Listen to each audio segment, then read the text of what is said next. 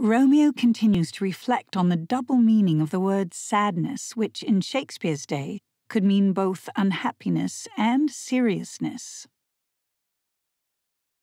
He notes that one may urge a sick man to make out his will in sadness, in all seriousness, since it's important that this task gets done before he dies.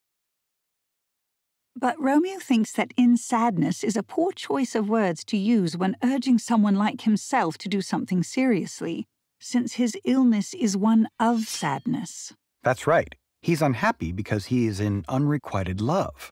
The last thing he wants is to be reminded of his broken heart. As he puts it, sadness is a word ill-urged to one that is so ill.